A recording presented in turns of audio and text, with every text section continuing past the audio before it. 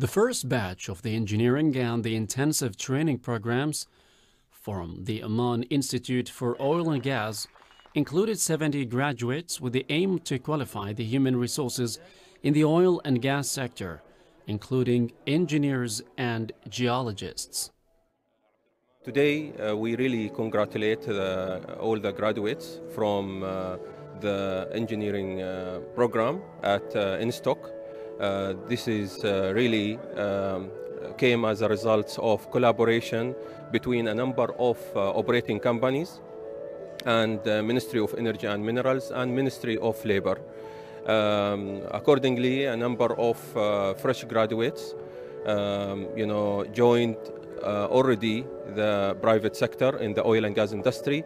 After 3 years of being trained at Instock, we congratulate them. All of them joined the private sector.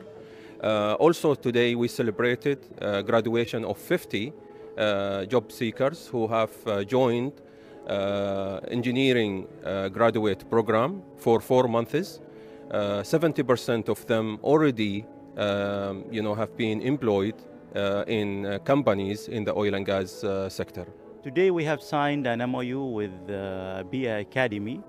The intention of this MOU is to collaborate on environment and sustainability portfolio. We can see a quite high trend from energy sectors in adopting environment and sustainability practices. And we expect there will be a growth in number of jobs required to fill such positions. Through our collaboration with BIA, we are planning to provide high-quality training programs that will enable the local Omani to be ready for the job market in such sector. On the sidelines of the graduation ceremony, a cooperation agreement was signed between the Oman Institute for Oil and Gas and the Oman Environmental Services Holding Company, BIA, with the aim to keep up with the advancements in the sustainability and environment field, as well as to achieve the Oman Vision 2040, which seeks to increase the gross domestic product and support the qualified national cadres. I'm proud that I have been selected as one of the 50 selected graduates to study the engineering graduate program at Oman Institute for Oil and Gas among over 2,800 applicants. The program has enriched my soft skills as well as my technical skills.